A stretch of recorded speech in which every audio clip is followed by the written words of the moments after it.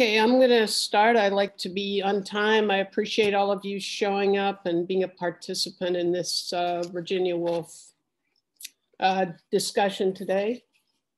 There is a chat side, some chat there. You can make comments on the side if you so desire. I'm going to do a little intro to this to talk a little bit about Virginia Woolf from my point of view, and we'll open it up to discussion. And then when we do that, you want to just make sure you mute yourself when you're not speaking. Excuse me. Want to thank everybody. This is a Time to Talk session.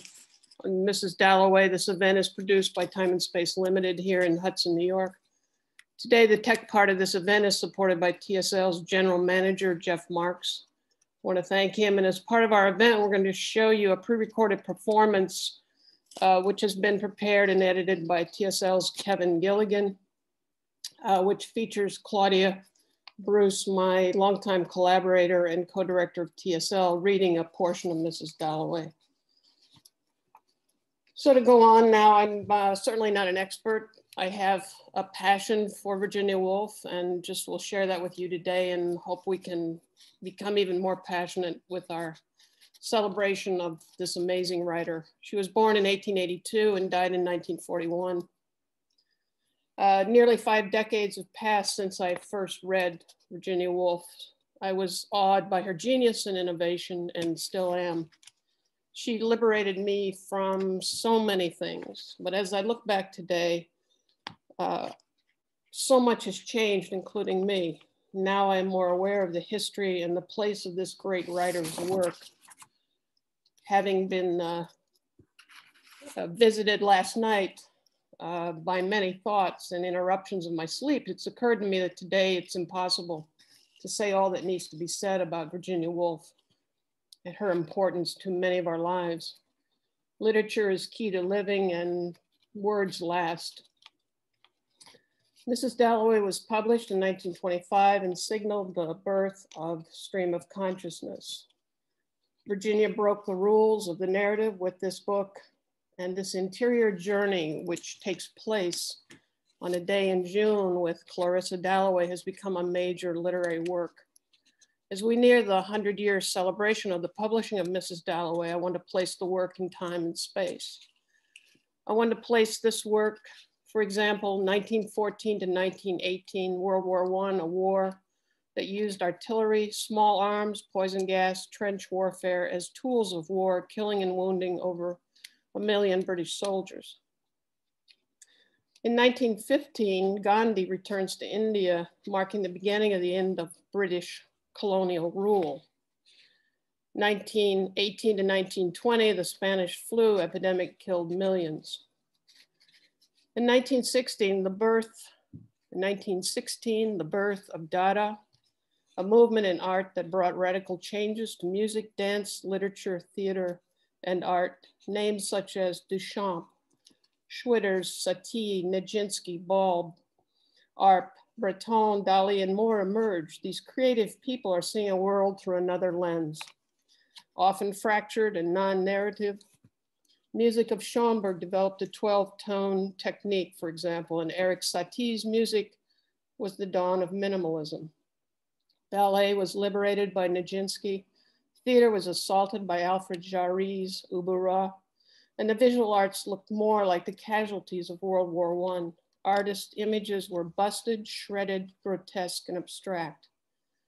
Well into the 1900s, homosexual activity remained illegal and punishable by imprisonment. 1921, Wittgenstein wrote the Tractatus, saying language is vague, and what we mean is never certain, and the essential work of words is to assert or deny facts. The world of philosophy was upended by this work.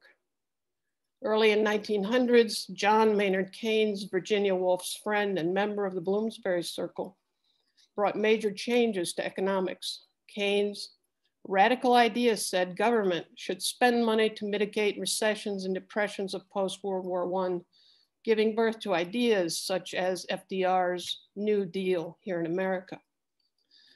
So now to begin again, for many of Woolf For many, Woolf's Mrs. Dalloway by far exceeds James Joyce's Ulysses. Joyce takes us on a journey too, a day in the life of Leopold Bloom. Woolf was aware of James Joyce's book. She wrote to T.S. Eliot that she had read 200 pages and quit reading it. Never did any book so bore me, she said. She then returned to reading Proust's Remembrance of Things Past. There's so much to say in so little time. Just an aside, Virginia Woolf was key to the feminist movement with her book called A Room of One's Own. Declaring that women need their own space was the beginning of women gaining a place in the man's world for my generation. For me, Virginia Woolf is a major influence on my work as a director and writer for the theater. I've produced 3 events around Woolf's writing. 1974, 1976, and 78, I used sections from The Waves and The Moment. Woolf's language is, for me, perfect for the stage. So back to Mrs. Dalloway. Clarissa reflects past, present, and future, just like now.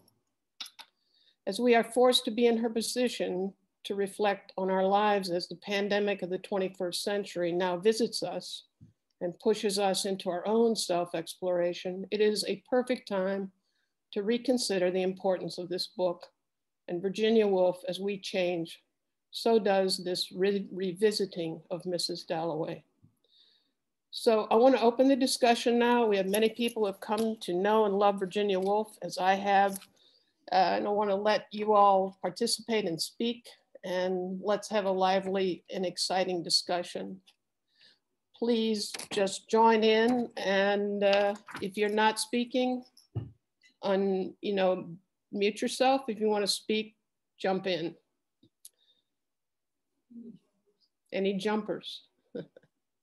So I know we have Dr. Drummer on the call here. Good afternoon, Linda. Thank you. It's great to be with you all.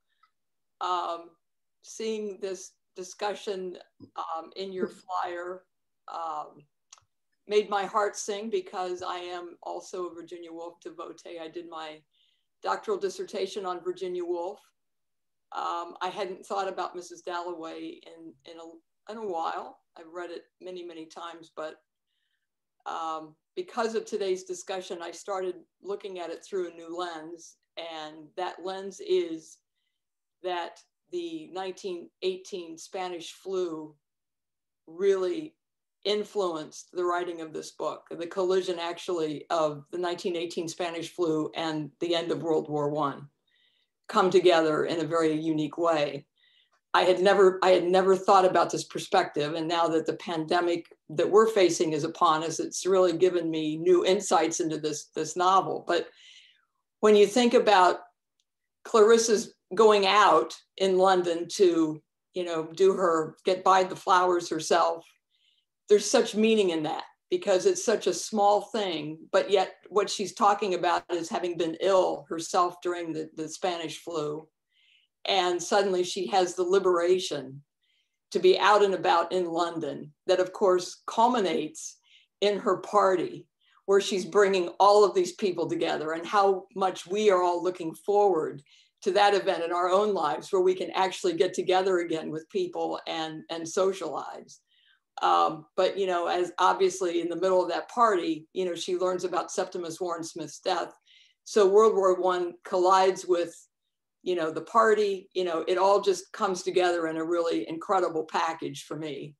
I'm just in awe of the fact that when I first studied this book, like Linda, I was, it was more than 50 years ago. And no one ever mentioned the Spanish flu. We knew from the beginning that Clarissa had some kind of illness, that, she had turned white. I believe, Woolf writes about Clarissa that, since her illness, but it was never, ever brought up, about what the Spanish flu meant and how that had permeated London life. And I also did not realize that the bells tolled every time someone died from the Spanish flu.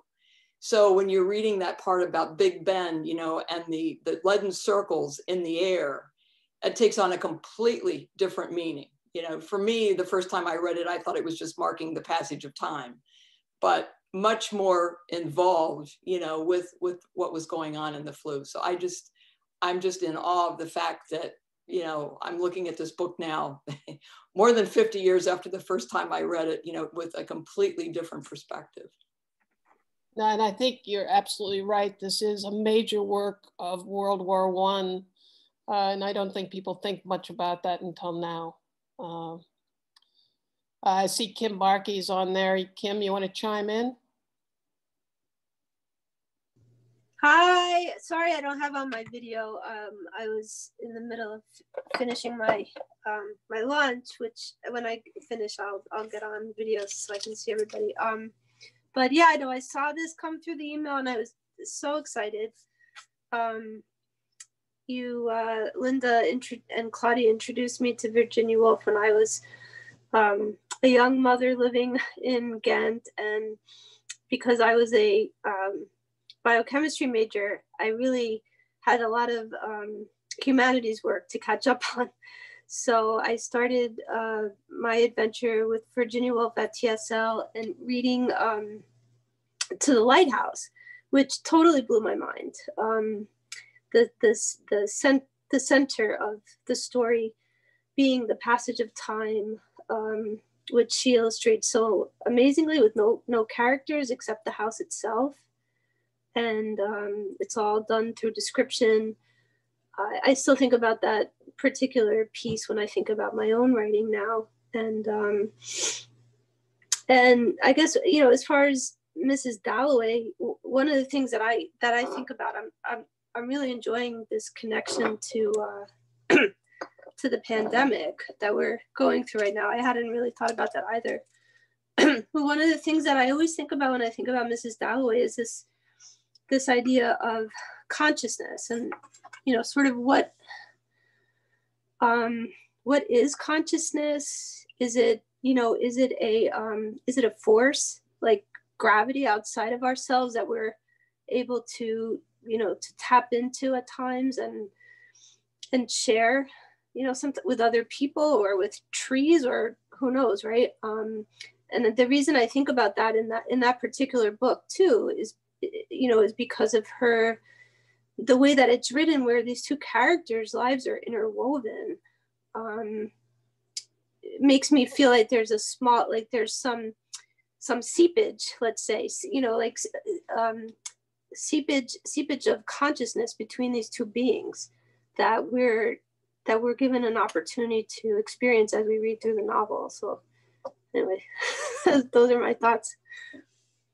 No, I think that's the idea of, since it is the stream of consciousness, that style of writing, that relationship between things that are not, are disparate parts, are constantly coming together. Septimus ruins her party and they never even met. Diane Young, you got something you want to contribute? See you out there. Carla, anybody?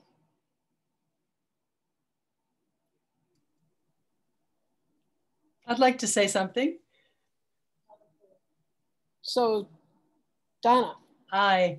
Really? Hi, everybody. It's great to see you all. Thank you so much, Linda, for celebrating Virginia Woolf. Like other people here, I've studied her for years, taught her for many years at William Patterson University. And I want to talk a little bit about my experience teaching Virginia Woolf. She's a tough sell to undergraduates, I have to say, particularly a book like To the Lighthouse.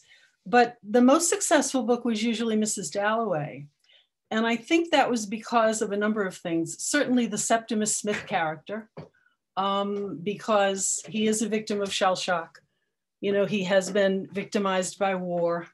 And also the lesbian theme, you know, the fact that the great love of Clarissa Dalloway's life was a woman in a way, you know, and the way that's sort of accepted in the book.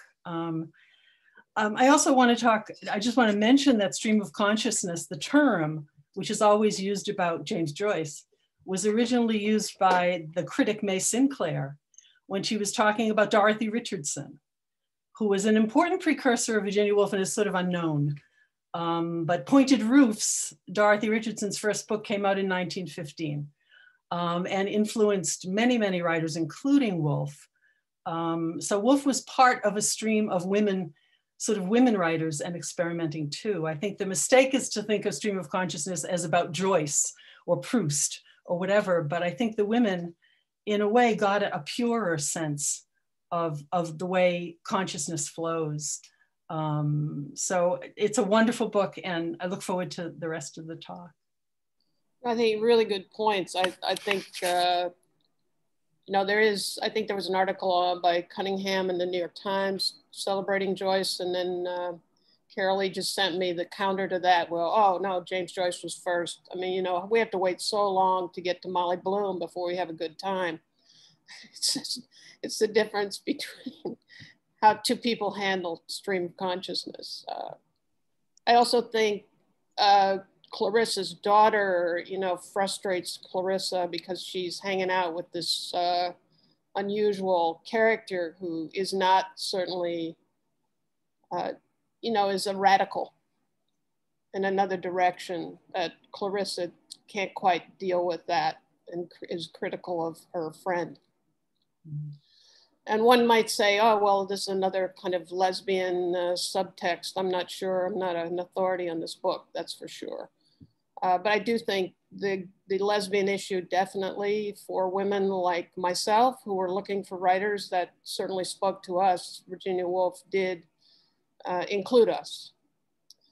And that was part of, you know, clinging on to someone that was writing for a new reader like ourselves, who we had to wait a while, of course, to meet her.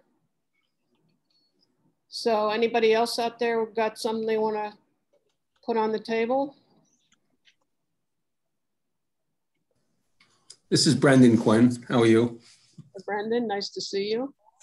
Yeah, I have an old copy of Mrs. Dalloway that I picked up at some used bookstore. I bought a new one for this time. When I read it, I had this cool map in it. I don't know if anybody has this edition, but it shows you all. No, I don't have that one. It shows you all the sites and spots that the various people go to during the course of the story. But you know, sadly, you know, I was an English major, you know, in the 70s at University of Buffalo, which had a, you know, great reputation at that time, still does, but there were some serious heavyweights there. But Virginia Woolf, I can sort of remember that that she was around, you know, but it was strictly for women, for girls, you know, that's who took those courses, and it's just so it was so sad that I never read her back then. But then again, I get to discover her now, which is good, you know, 40 years down the road, and it's really through Cunningham that I get there. I never have seen the Hours. I've never read the Hours, okay, but knowing that it was out there caused me to start paying attention to Virginia Woolf. And I like Cunningham's book about Provincetown. I don't know if you ever read that. He walks around Provincetown, it's really good. But I never read the Hours. But through that and just knowing it was out there, I started reading Virginia Woolf, To the Lighthouse, Orlando. This one I've read twice now. And, you know, there's a lot, you know, she wrote a lot, you know, there's a lot of stuff out there. And, you know, this is my favorite book of hers that I've read so far. And this time, I don't know if it's just because I read it the second time, but initially I had a hard time following what was going on. My first reading. This time I was much better at following it. And as a consequence, you know, I enjoyed it a lot more, I think. I really did enjoy it this time. And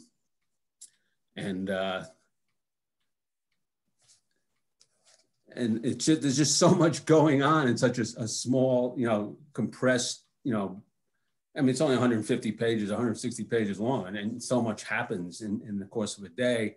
And you know, people have, you know, of Irish descent, people talk about Joyce. I read Joyce, but I've never been able to connect to Ulysses, never. You know, I sort of agree, I'm bored by it, like she was, I guess. You know, all my friends, you know, not all of them, but several of them rave about Ulysses, the greatest book ever. I've never completed it, and I probably never will, you know, but I love this book. but when I read Woolf, it's always tempered. There's always sadness knowing that she killed herself. You know, I that always tempers my reading of her. Like, why? You know, why did she do that? You know, and that really has nothing to do with the book, but it's sort of like, is it over the whole, you know, my whole approach to her is this sadness that she did commit suicide, you know, at a fairly young age, you know, 58 or so, I think she was, and certainly not ancient. But, you know, she had her reasons, I'm sure, but, you know, that sadness, you know, permeates my reading of her, my appreciation of her. And, you know, there's obviously a lot of sadness in this book, you know, just on its surface and its depths too. So, thank you. Comment about, I mean, she certainly saw World War I, and many of her friends would probably have been, excuse me, a victim of that war. And I think the coming of World War II probably was overwhelming as well, just in terms of placing it in a time. She was also reading the memoirs of, help me out here, Claudia, Marbeau, who was Napoleon's general, was part of the Napoleonic Wars. So there's a definite relationship between one, Napoleon, and then when you think about when she did eventually kill herself, it was the dawning of the Second World War. And I know, Carol Lee, you have written about Woolf and grief. So you might want to chime in there. Yeah, thank you. And this was just my theory. Virginia lost so many loved ones, you know, at a very tender age. You know, she lost her mother, she lost her dad, she lost her brother, Toby. My thesis is about how she uses her writing to work through her grief. And if you know Elizabeth Kubler-Ross's stages of mourning, you can kind of follow, you know, the anger, the denial, and then the resolution. So at the end of Jacob's Room, for example, when the character walks in and holds up the shoes and says, "What about these?" You know, it's like life goes on. My theory about why she killed herself is that because of the dawn of World War II, she was married to Leonard, you know, who was a Jewish man. She was very concerned about losing someone else who was so precious to her in her life. She knew her health was frail, and I think she just literally could not face the idea that she would have another loss. And so she found it easier just to walk into the ooze on March 28th, 1941, and just say, you know, that's it. It's, you know, it's dangerous to live one day. And I think that had really come home to her, that she just couldn't go on anymore. Let's not forget that her birthday, her 139th birthday, is Monday. Putting in that, so on Monday when you get up, you can bake her a cake. Hi there. Can I get in? Let's see. You're on. Go forward. Good. I'm reading this. I was intrigued to read this when I saw this seminar. So, and I never actually, I'd read the hours and I saw the hours, but I never actually had read Mrs. Dalloway. But just happens that I'm reading this also in the context of one, having my partner and I read James over the summer for the first time, Ulysses. And so I certainly understood what stream of consciousness was there. But I've been also taking a seminar on Proust this year. And the thing that strikes me is just how much Mrs. Dalloway, it's Joyce, Virginia Woolf is so much more succinct. It's almost crystal clear. The stream of consciousness is so perfect. If you read James, it's a long-winded kind of process. If you read Proust, which is wonderful, I mean, I recommend Proust heartily. But again, she's much more succinct, much more poetic, much clearer in the way in which she expresses the passage of a day and the way in which the brain sort of moves from thought to thought and past and present and future. And that's what I think was really bowled me over, was just how beautifully and how succinctly she captures the process of the mind. And so thank you for getting me to read it. Well, that's a really, you've got a lot of stream on your mind. I really appreciate your comments. and your ability to get through Ulysses? Well, we actually got through Ulysses the best way, I think. There is a Dartmouth professor that gives kind of one of those talks on tape. I can't remember what the sponsor of that is. Anyway, so we would read a chapter of Ulysses, and then we would listen to his lecture on that chapter. And that was really very helpful. It just made it kind of explained what was going on much, otherwise you find it totally confusing. And also I must say that even Proust, I take a course at the 92nd Street Y. It's a 7-month course on all of Proust, which is really quite an extraordinary experience to do. Every 2 or 3 years they do that, and it's worthwhile. It's the only way to do it, I think. Well, we're lucky Virginia doesn't have to consume them much. We can just keep rereading it and celebrating her. But I have to say, I mean, when the 92nd Street Y curriculum comes out again, I'll be looking for a course on Virginia Woolf, because it made me aware that I want to read more of her. And yeah.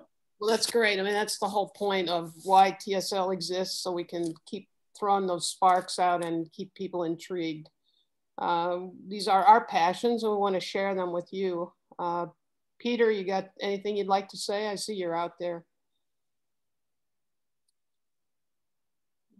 Are you talking? I am Peter. I don't know. Maybe you have another Peter. There's another Peter on here. Sorry. Okay. I'm not seeing the hands. So anybody who's out there want to chime in, please do. Can I just say something in defense of Joyce? All right. I mean, I do love Ulysses, I have to say. I studied Ulysses with Bob Boyle at Marquette University, who was called, bad book spoiled because he was an angry Jesuit. And I do love Ulysses. I mean, I think it's better heard if you can get readings. I mean, the Molly Bloom soliloquy alone is extraordinary. So I think part of the reason Virginia didn't like Ulysses, which was offered to her to print at the Hogarth Press, was she found him a little too common. So some of it she didn't like was Joyce's bawdiness. I just had to defend Joyce, I'm sorry.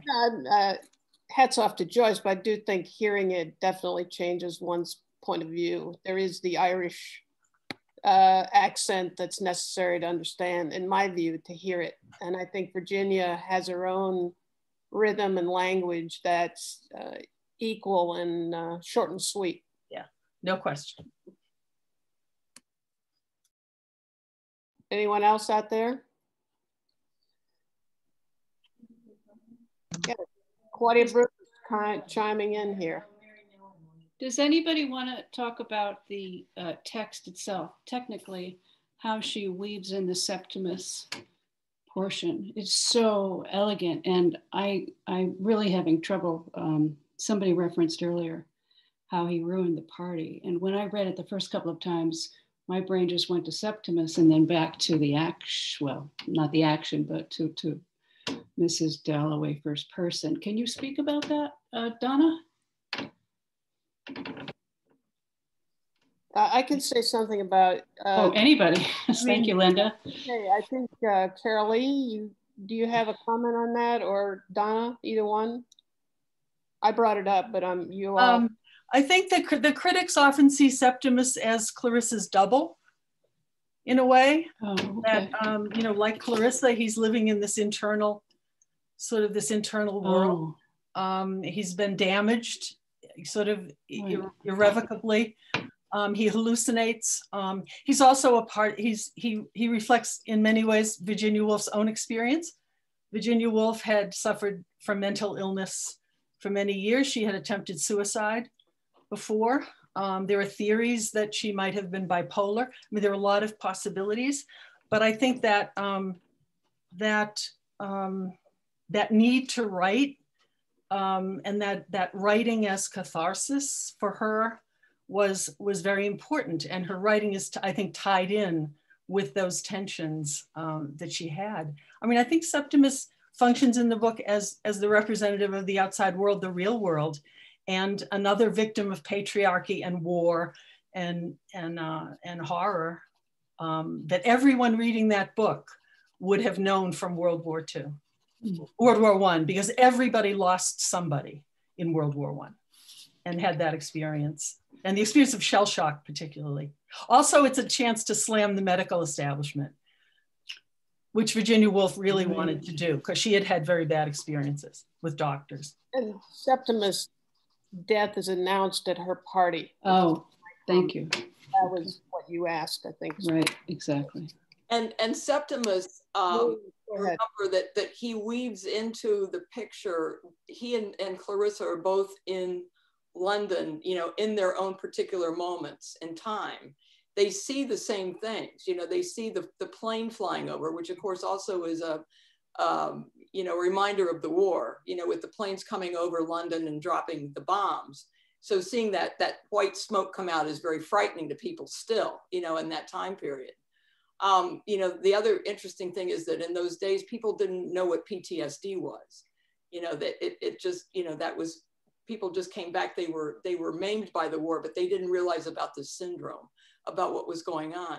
But the fact that Septimus, you know, I agree that he really is very much her double, you know, that they're seeing these small moments of life through a very, very different lens, but still experiencing that day in June in London, you know, in the park. And, you know, the fact that they never meet until, you know, they collide at the party, I think is so important. Claudia, you want to say something? Yes. Oh, that's because we're in the same room. Go ahead. One of the things that struck me on this reading is your volume, oh, my volume. Your sound on? No, my volume is now up. Can you hear me? Your sound? Yep. Sound. Okay. If you can, anyway, what struck me this time around was her weave, how she weaves so many things together in such a short period of time. I mean, this is 2 pages of something that I was working on with Linda. And in those 2 pages, it is just braids of color, of time, of sounds, of tempo, and then as you read more and more in the book, the weaving of class and her, it seemed to me that her, when I was thinking about her suicide also as I was rereading it, it seems to me that she explains herself through Septimus. If you're reading his thoughts, and I'm going, my goodness, this is what she was experiencing. She was hearing voices. She was seeing people in her own life. And she wrote it out through Septimus, through using his voice. And going back to the war and how when people came home from World War I and the doctors, I think there was a phrase, you know, you just soldier on. You just, you know, what was it? A proportion, a matter of proportion, not depression and not post-traumatic stress disorder, but you just, you know, you just had to pull yourself up and soldier on. But her understanding of that shell shock in her own life, I think is just so beautifully written in Septimus. And the fact that at the end, she celebrates in her mind the fact that he takes his own life, because it shows, I'm not sure if I'm getting this right, but it shows the fact that he acted positively for himself by choosing this way to end his life. That's all I have to say.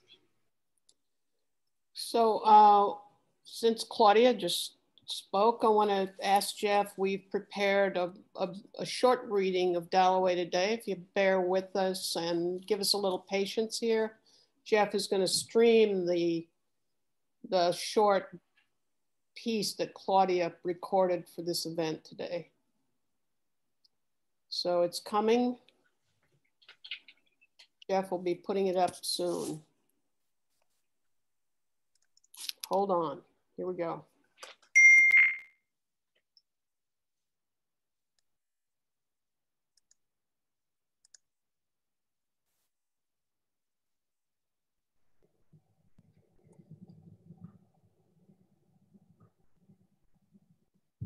like a nun withdrawing or a child exploring a tower.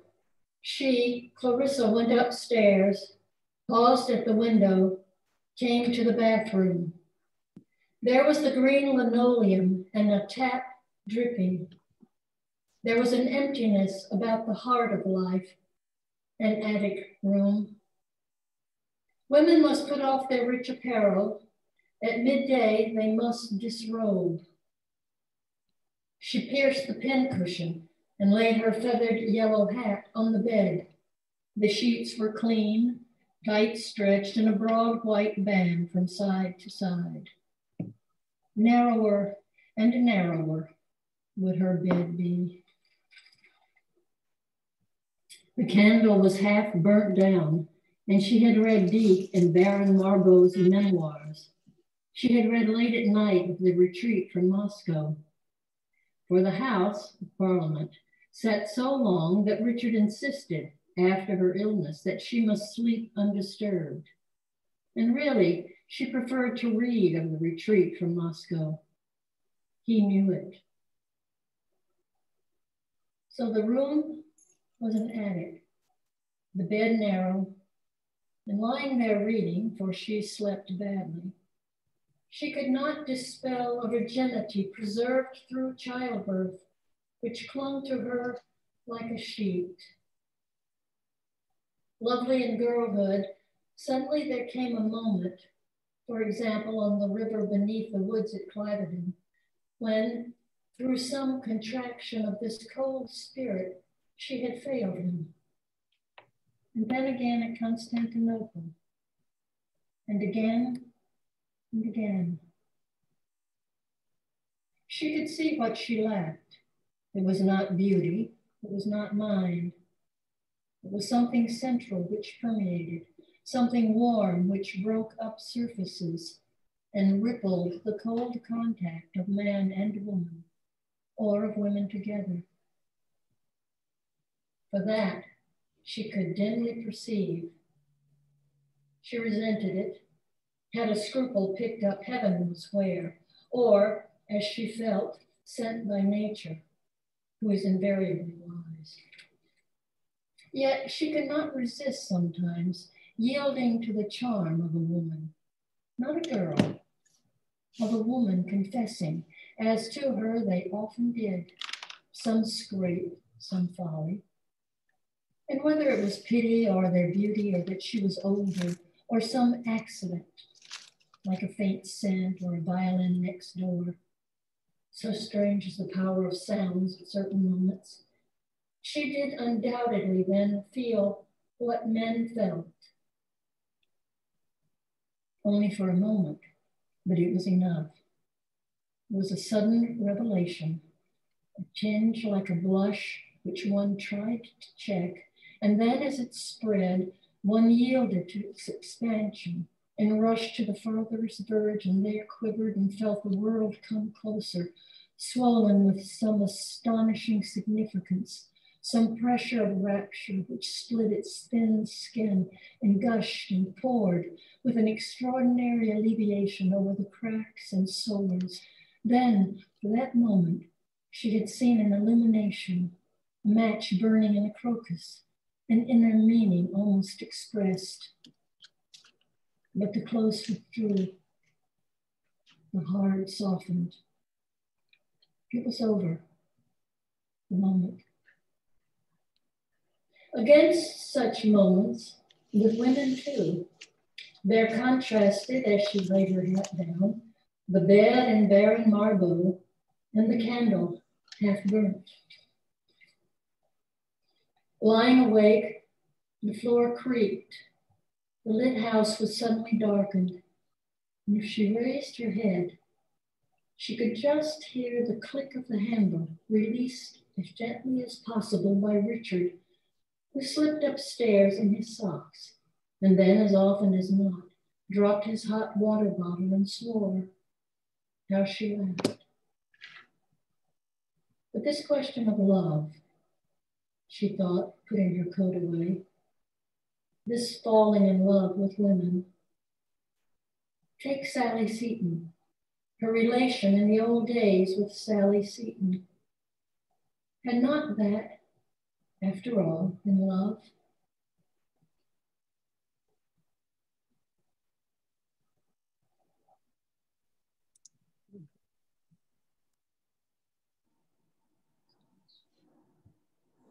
When they did that, that adds to the sound.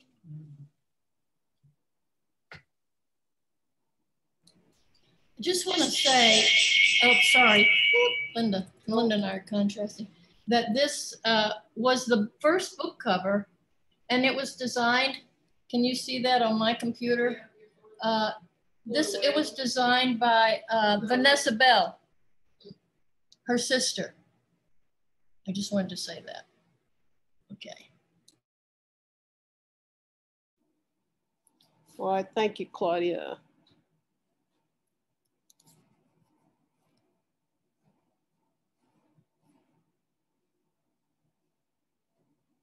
Any other comments out there? Anybody want to chime in? Diane Young?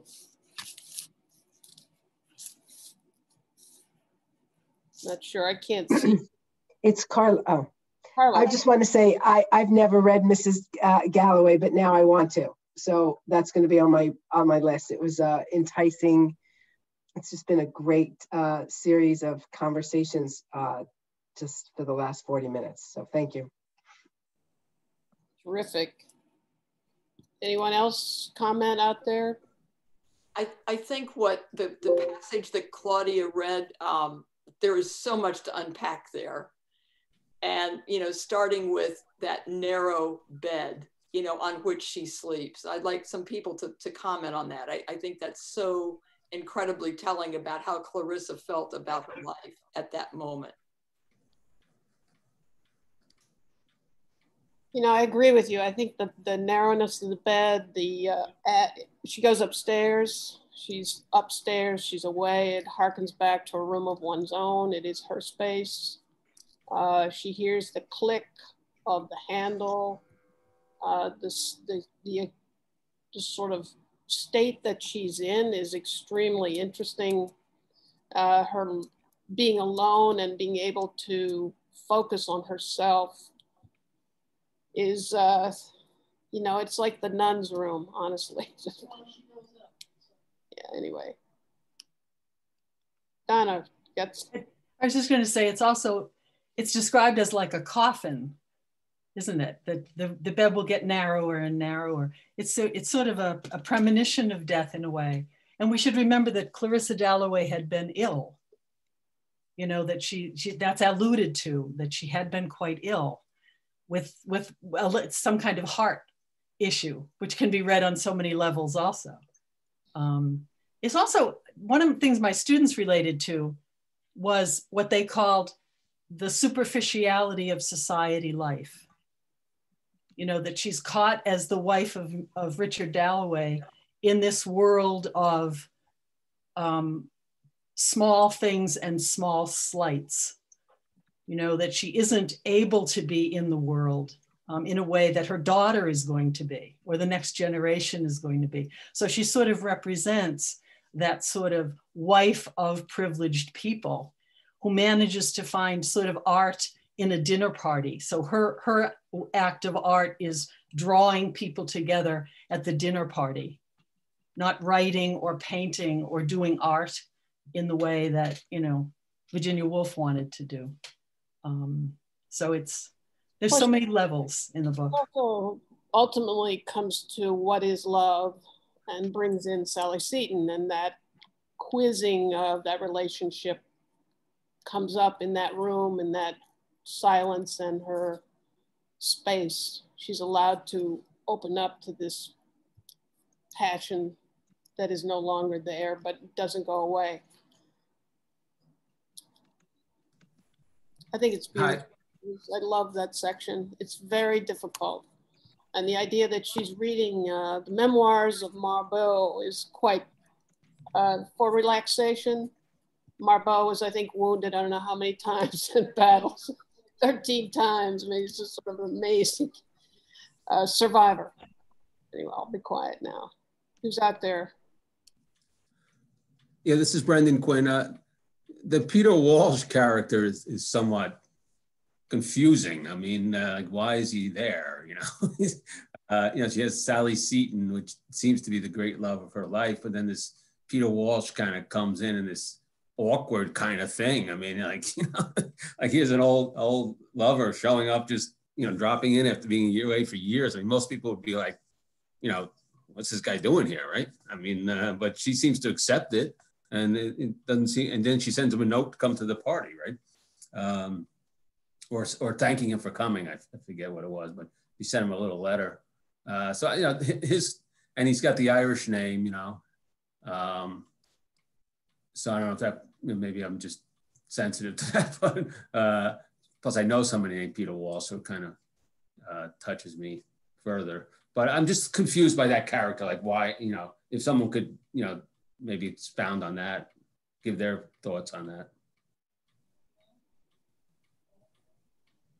Diane, are you up for some conversation, or you just don't want to leave you out? Carol Lee, you got a comment on Peter Walsh, my Wolf scholars here? Well, Peter Walsh, of course, is, you know, someone that she could have married, you know, and instead, you know, she chose Richard. So there's a question there about, you know, her motivation. You know, was she, you know, forced into marrying Richard because society demanded it, you know, the way that she was reared, you know, whatever. I mean, she certainly wasn't, you know, reared like Miss Kilman. But, you know, Peter Walsh is really her foil in a way. I mean, he calls her out, you know, he calls her the perfect hostess, right? So, and of course she is, because of whom she marries. So we have to think about how her life might have changed had she married Peter Walsh, or Sally Seton, for that matter. You know, she had these two people whom she really loved. You know, they were both at Burton with her.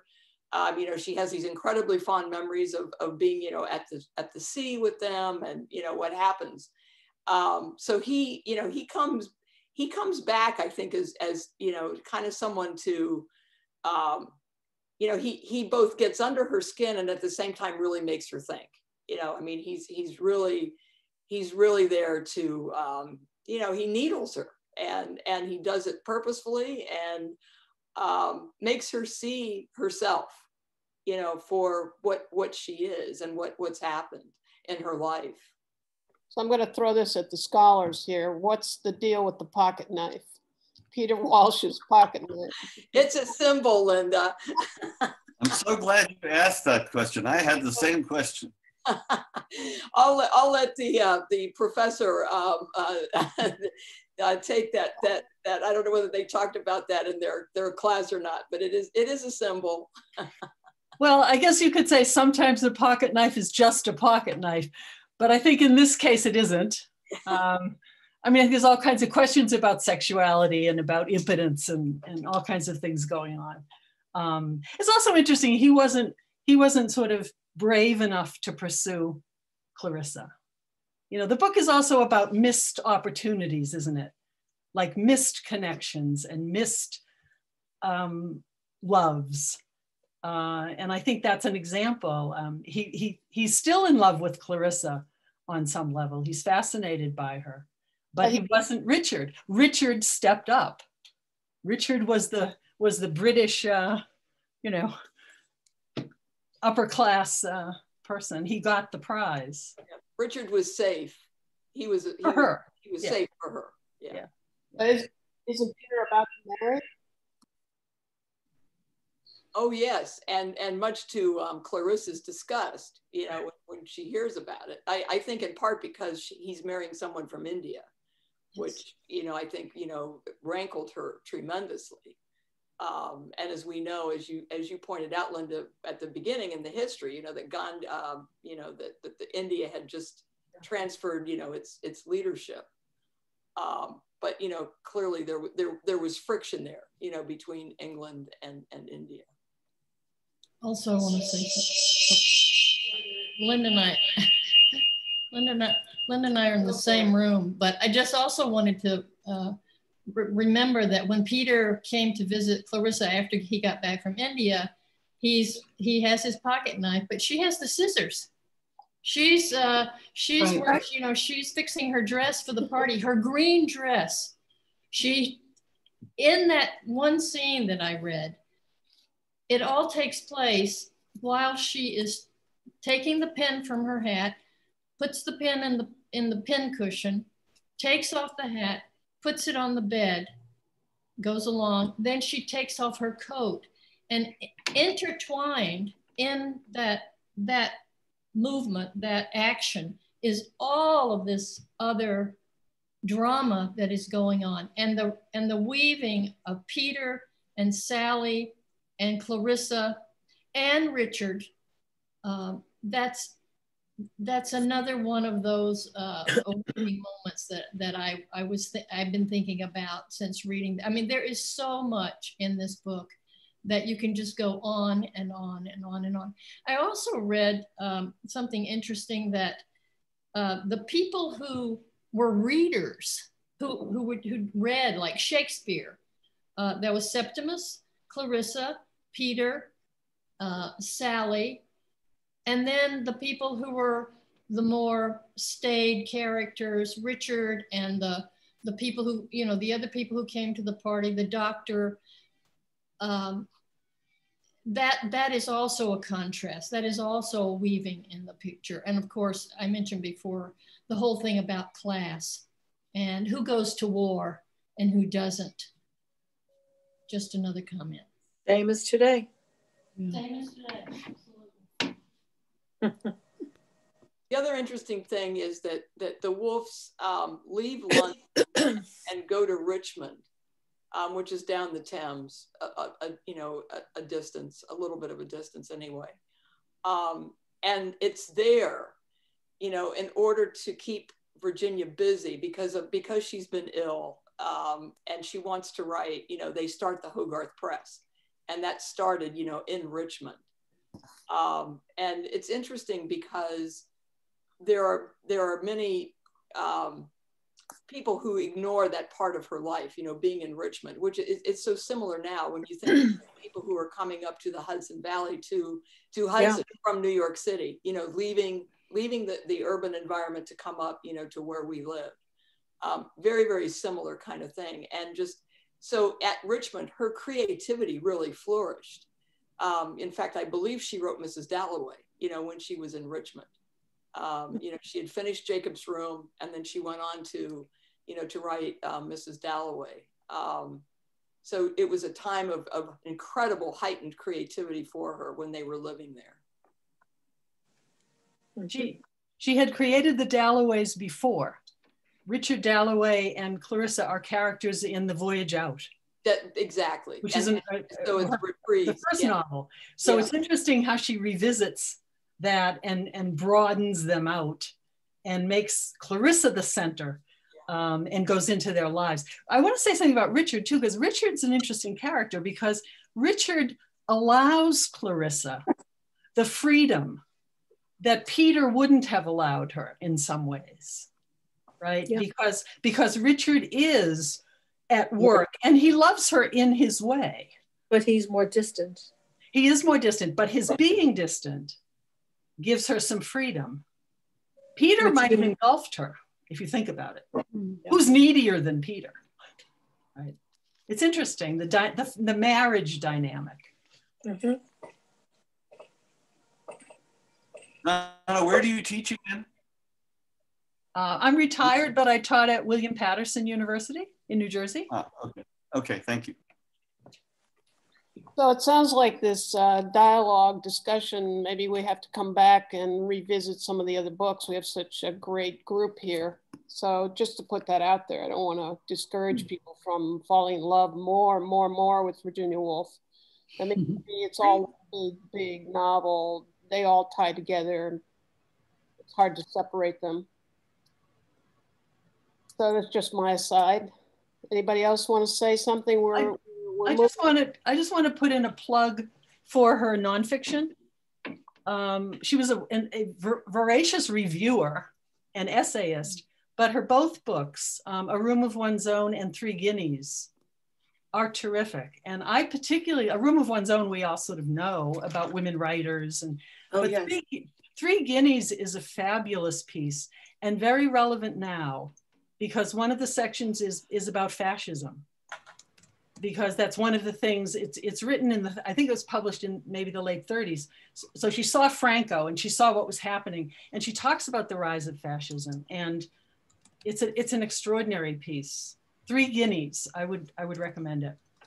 Yeah, John, I'm going to add one more, which is, if you've never read the memoirs of Leonard Woolf, her husband, there's 6 short volumes, and they're wonderful, like his whole life. But of course, the first couple relate to him when he was single, but then the rest are when he was running Hogarth Press with her. They're worth reading. They're fun, very interesting. And for some subtext, it's absolutely astonishing to read both her letters and her diaries. You know, specifically if you want to look up this particular time period, you know, when she was writing Dalloway, or when we get into our next discussion, whether it's the waves, or I'm putting in a plug for To the Lighthouse. But, you know, having that companion about what she's thinking, you know, in her diaries, in her letters, and then you translate that into what happens, you know, in the novel. It's really fascinating. Now I want to chime in. I think the essays, there's so much great work besides the novels, and I would be willing to do To the Lighthouse. It's my absolute preference. Yeah, me too. I vote for the Lighthouse. Love the discussion. It's been so exciting to have everybody so enthused and excited, and so much information. This is wonderful. Thank you, Linda. Thank you so much. Thank you, Claudia. We have the TSL is expanding all the time. We've got tons of books in the TSL. We've opened used book space downstairs. So great. There's some Wolf down there. So if you're in the mood to stop by. Anybody else want to chime in? I want to cut you short, but I don't want to consume. We're clocking into an hour almost. So anyone else? I just want to say that I'm very much inspired to go back and read Virginia Woolf. This was really wonderful. Thank you all. Thank you. Thank you so much for organizing this. Thank you. Bye. You're welcome, everybody. Thanks all. Any other takers here before we say goodbye? And we'll be back at you. And maybe part 2 will be To the Lighthouse. You could do a combination of... Say it again. Combination Willa Cather and Virginia Woolf type of thing. I'm into Willa Cather. She's a terrific writer. That would be a good combination. All right, last call out there, Lan Ying. Yeah. Thank you very much. I'm from Albany. It seems every one of you are from Hudson. I was a regular goer when before the shutdown, the TSL, and I read this Mrs. Dalloway. But from what every one of you have more details, so I'm going to go back to read again. And I read the other ones, so I hope you will continue, and I would definitely join the group. Thank you. Well, just to comment, we have a huge Albany audience, and we miss you terribly. And this is really one way to reach out again to keep you in our embrace. We're very much alive and here, and we're just so sad that we can't be together, but this is the best we can do at this time. And To the Lighthouse will be next. I'm not sure what date we will do it. We need to get time to read it again. So last call out there. Yeah, Linda, let me just add one annotation. I stumbled across a 3-part series on Vanessa and Virginia, which takes place in the pre-World War I era, which is on it's on Amazon Prime. And I thought it was worth a watch. Great, thank you very much. We'll check that out. Anybody else? Comments? Her biography on Roger Fry, her friend Roger Fry, is really good too. I read that. He's a painter and writer. That's worthwhile.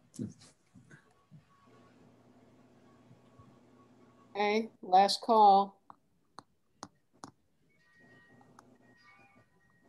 All right, we'll be back to you with the next installment of Virginia Woolf. Really enjoyed this. Thank you so much for your enthusiasm and passion. And we'll see you soon, and check out the bookstore and keep in touch. Take care. Yeah, please send a notice when you do it again. Thank you.